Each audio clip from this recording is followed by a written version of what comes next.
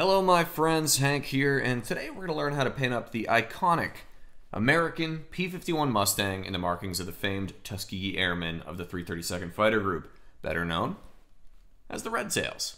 Now, it doesn't matter what kind of P-51 kit you've got at home, we don't need any special decals or parts for this, just a few select paints, and we'll be in business. So before we jump into the tutorial, let's run through a list of what we need. Up first, of course, is a P-51 kit. I'm using the 1/48 scale kit from Tamiya. The Tuskegee men also flew P-51Cs and P-47s that would have been adorned with red tails as well, so you could steal these techniques for those aircraft also. For our paints, we're going to need some Vallejo black primer. We're going to need some Vallejo chrome, some Vallejo white aluminum, ammo red, a bit of ammo zinc chromate yellow, a little ammo olive drab base, and of course, let's grab our trusty Tamiya 8mm masking tape. All right, let's get into it. Now, to start out here, I've gone ahead and built up my model, and I've sprayed the whole kit in our flat black primer to give us a nice base coat to start with. A few things to note here. Our cockpit interior has been fully painted up and masked off, so that'll stay safe through the exterior paint process here. And I've left our canopy and windscreen off as well. For our first color, we're going to paint the entire outside of our aircraft in Vallejo chrome. This will give us that beautiful, bright, natural metal finish shine of these late war US aircraft. Whew, gotta pop our sunglasses on there. Nice and shiny. Our canopy frames are going to be painted in this chrome as well, so make sure you hit those during this step also. Alright, next, for a little variation in our overall metallic scheme here, I've masked off the access hatches for the Mustang's armament, as well as a couple of the side panels on the fuselage here. And we're going to spray those with a little Vallejo white aluminum. It won't look too different at first, but once we get the masks off there, it does help break up our chrome quite nicely. Alright, next we're going to mask off the upper nose of our P-51 to add our anti-glare strip here. Even with these aircraft being left in the natural metal finish for the final years of the war, the upper surfaces of the fuselage ahead of the pilot was still painted in OD to help cut down on that shine. Can't be blinding our pilots here. So rule of thumb for masking here is going to be a central panel line going down the nose of the aircraft. You should see a rivet on either side of that just before the nose cone. Go one more set of rivets out, and that's where we want to start our olive drab strip.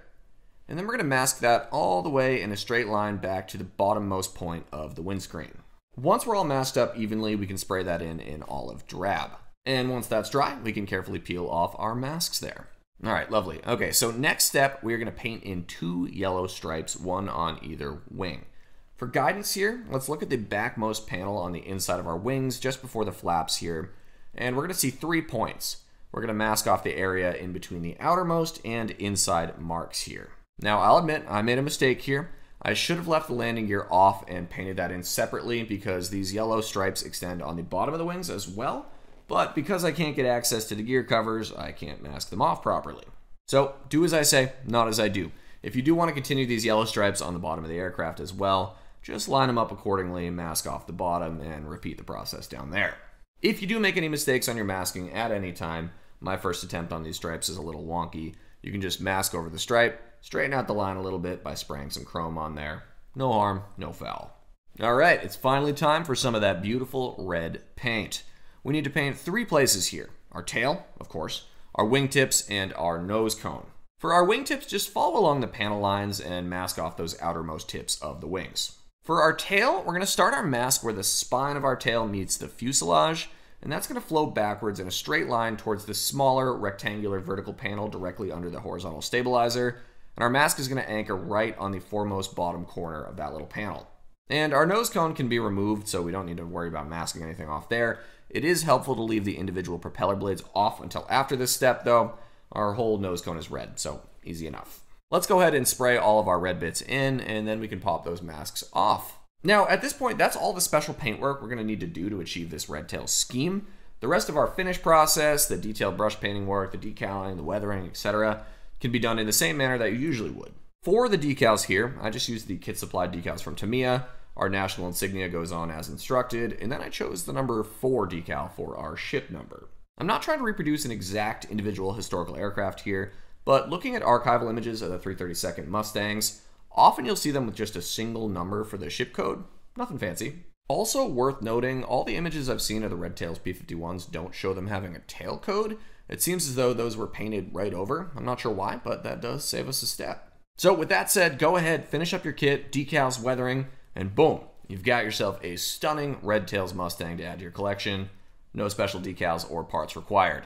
I hope you guys enjoyed this little lesson. I had a blast building her up. If you are new to the channel, welcome aboard. Please be sure to subscribe right here for new scale modeling tutorials each and every week. And until next time, my friends, be well, happy building, cheers.